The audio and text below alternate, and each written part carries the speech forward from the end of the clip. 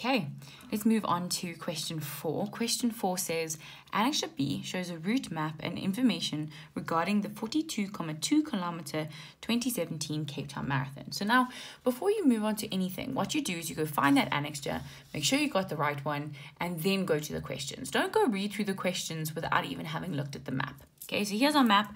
What's important with this? Have a highlighter, right? So I've got some highlighters here. Get some highlighters. It just helps you identify what's going on and make sure that you have those with you. Okay, so let's now look at the questions. It says, name the type of scale used for the route map. So let's see the scale. Again, I said I'm going to use my highlighters. So this is our scale, and that is a bar scale. Okay, before I write that down though, I think in any map that you get, what's important is that you go find where north is. So this is where north is. So make sure that you indicate that, because what a lot of students just assume is they just assume that this is north, up is north. But generally they put north slightly off where you expect it to be, and then they ask you directions around that. So don't get caught up by that. Let's go write our answer down and then continue. So that was 4.1.1. So 4.1.1 is a bar scale. Okay, remember generally there's only two types of scales, right? It's generally bar or number. Number can also sometimes be called ratio, but just to sort of remind you there. Then it says, what type of view is represented on this route map? Okay, so what it means by that is it's saying, okay, when I'm looking at this, am I looking at this from the top, from the side? And you can see that you have a top view here. You can also call that a aerial view. So these are just like learned things, right? Nothing I've done up until now has actually been particularly difficult, but you need to know these sort of terminology words. Let's go on to the next question. Name the general direction of the Groote Schuur Hospital, tourist attraction 10, from the starting point of the marathon. So let's see where we're at.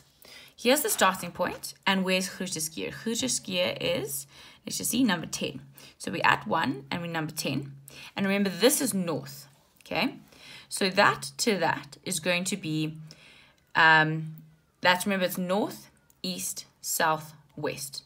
So over here is going to be between south and east, because south is over here, east is over there. So we're going to say that this is southeast. Do you see how a lot of you would have just said, oh, it's just east, if you assume that north was upwards, but it's not. Be very careful there. Southeast. Okay, I've stopped skipping lines just because of waste paper, but in your exam, please do skip lines. It gives you the space to change your answer if you get it wrong, but it also makes it easier for the marker. Okay.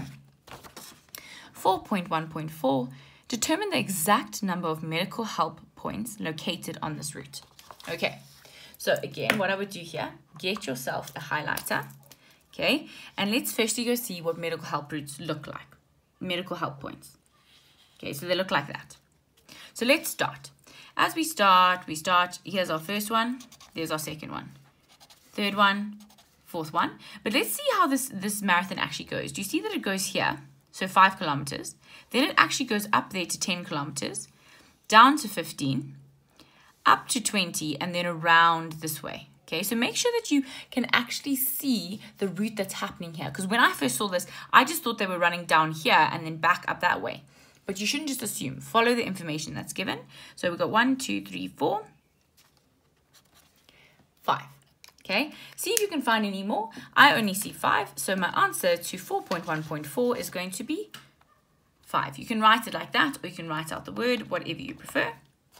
Going through these questions fairly fast, but it's because they're not too difficult. Okay, it says identify the suburbs in the vicinity, that means in the area of the halfway mark. Now, this requires you to actually kind of go through information and make sure you understand it, like sort of sift through it. So the full marathon is 42.2. Okay, so what is half of that? Put that into your calculator if you don't know. So 42.2 divided by 2. And we're sitting at 21.1. Okay, so it's round about 20 kilometers. So let's go find the 20 kilometer mark. So remember I said they run here, they go up, they go down, and then we're kind of around there. Okay, so remember it's not exactly 20. It's going to be slightly past 20. So it's not going to be Saltrafeer or Maitland. I don't know if that's how you say it. It's going to be a little bit further. So it's probably going to be Mowbray or observatory or both, right? So I'm going to write both. I'm going to say Mowbray. Okay. Mowbray and observatory.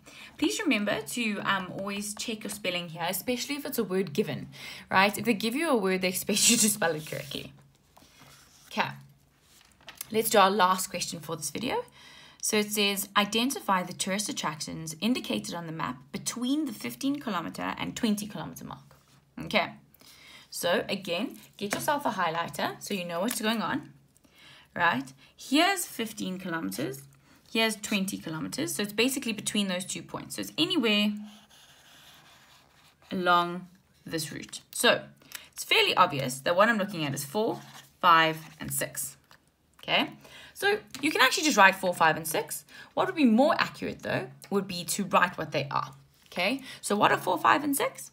Castle de Goede Hoop, I don't know if I said that right, Old Biscuit Mill, and Planetarium. I'm just going to write 4, 5, 6 because you know what I mean.